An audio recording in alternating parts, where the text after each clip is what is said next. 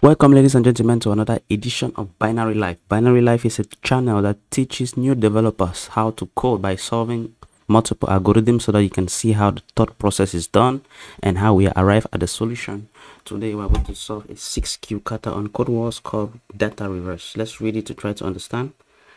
A stream of data will be received and needs to be reversed. Like this is a stream of data here, which is essentially a 32 bit long, which is essentially 32-bit long, and each segment is 8-bit, so this is like 4 segments, and we have to reverse the segments, not the individual bits but the segments. Like this is the last segment, it becomes the first here.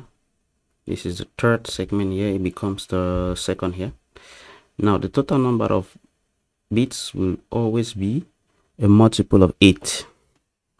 That means for our test samples here, we may not always be given 32, we might be given 16. If we're given a 16 bits as input, the input will be like this, an array of bits. If we are given like a 16 input, which means we are going to have 2 segments. If we are given 24, we are going to have 3 segments. You see where I'm going through. So if we take the number of the total length of the data and divide by 8, we're going to get the number of segments. And now in order to reverse each of, so when the data is given, we need to determine the number of segments first. That's our first thing to do, which is just dividing by 8. Like for this case, it's 32-bit. If we divide by 8, we get 4, which means there are 4 segments. Now we need to determine the different multiples of 8 so that we can get the limits of our segment. Like here, this is the first segment here, it's made up of 8 digits. This is the second segment, it's also made up of 8 digits. That starts from the 8th index to the 16th, so it goes 8, 16, 24, 32. All those numbers are just called, those are multiples of 8. That is why we're going to get a function that is going to return to us a multiple, because we're going to use those multiples to get the limits of the segments so that we can use those limits to reverse. So what am I going to do? I'm going to create a function. Let's say get multiples, and it's going to take our data length, and we're going to create a result, and we're going to put everything inside those multiples. For now, how are we going to come about those multiples? If we take a variable I that starts at 0 and ends at the data length divided by 8, I is less than this,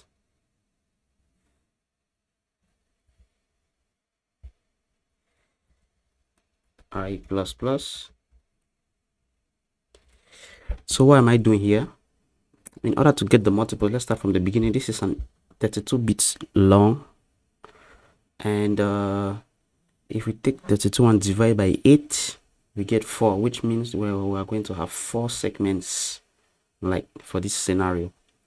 Now we need to have, since we know that we're going to have 4 segments, I want to get the first 4 multiples of 8, because those multiples is going to determine our limits of each segment. That's what I'm trying to do, get the first 4 multiples of 8. So inside this result, I'm going to push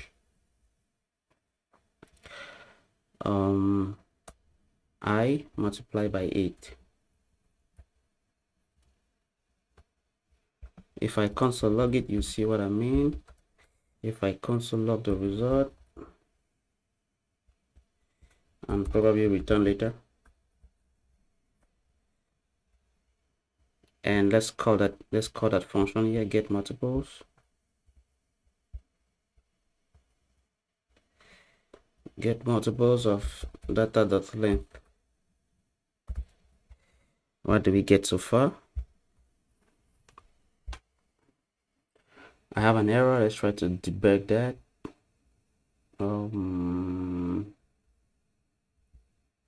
This is the data length divided by 8.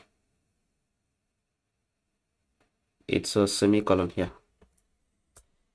not the colon. All right. I see I have an error. Syntax missing, the parentheses. Now this is the open of the parenthesis here. It is a for loop, sorry. So it's a for loop. Right. This is our result so far. So these are multiples of 8. You can see that the first segment starts from 0 to 8. The second segment starts from 8 to 16. The third segment starts from 16 to 24, and the last segment from 24 to 30. So that's actually what I needed. Now, remember that we have to reverse this. So I'm going to reverse my multiples here so that it becomes easy for me. I'm going to push in the middle on shift rather, and let's test. So we're going to reverse in that order. We're going to take this interval here from our bits, and it will constitute our first reversal segment here, and then we take the next 24 to 16, and then we take the next 16 to 8, and then we take the next 8 to 0. That's what we're going to do. So here, after getting the multiples, I'll just put it inside a variable here like multiples. I'm going to create a for loop that loops through the data and collects every segment. So I'm going to start from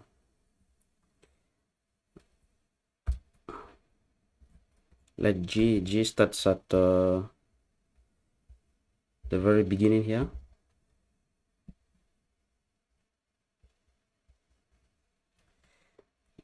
G starts at 0. And why G is less than our multiples, that length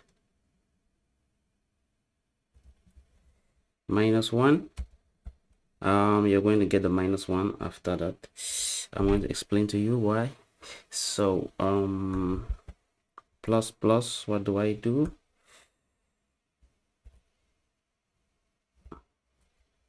Let's console log this loop. This is G. So this is our multiple loop here. I'm essentially looping through it and displaying the indices.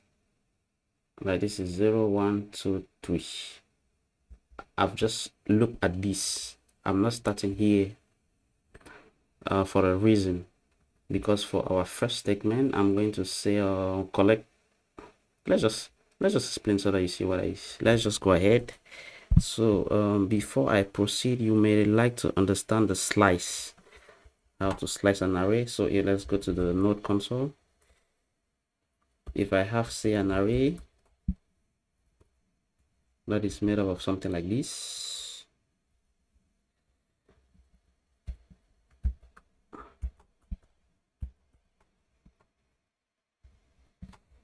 now this is my array. If I say array.slice,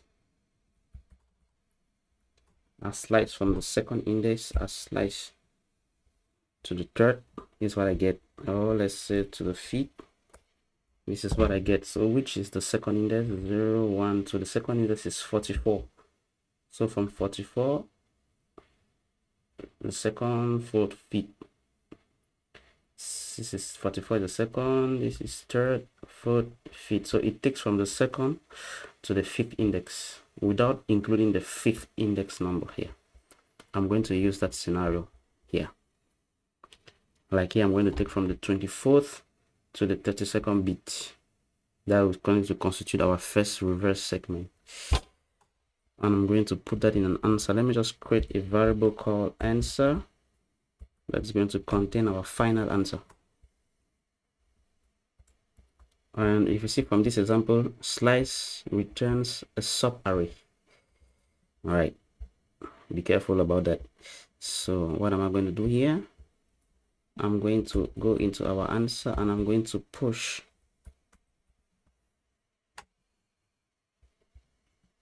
remember I'm starting from our loop is looping from the 0th index to the length minus 1 here.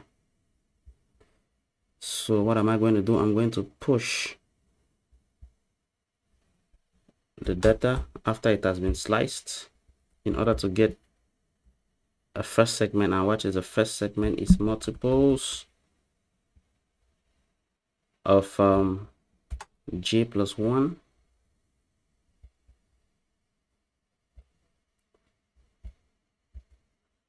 right up to multiples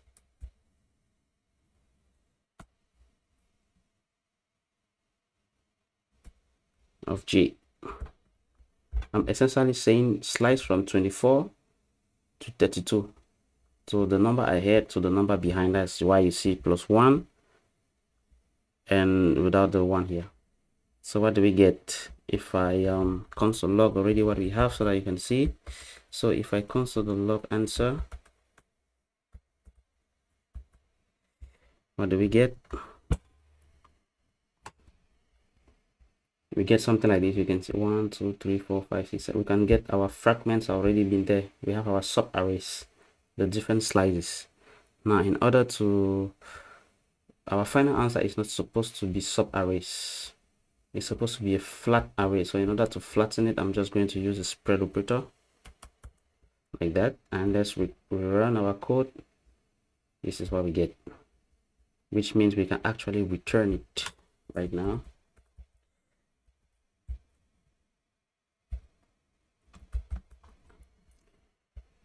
Return, and we get our answer. So I can run one last attempt here, and I'm going to remove all the console.logs so that we get a neater code, something like that. Let's run again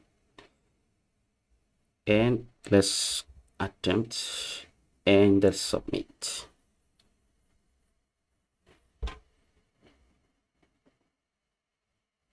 Right, I think we get something almost similar. This for loop is like getting our multiples. You see it has a step of 8, and then we have our slicing. It's the same philosophy, just another way to write. This is using a regular expression, yeah, but this regular expression, this is just about getting the steps, our different bit segments. The same scenario, this for loop is our multiples and this is the different slicing. So I'm going to stop here for now. Almost every algorithm uses the same philosophy, just another way to write. We just broke it down into 2 simple functions so that it's easier to understand. I'm going to stop here for now, and thanks you for viewing, and don't forget to subscribe to our channel for other solving problems.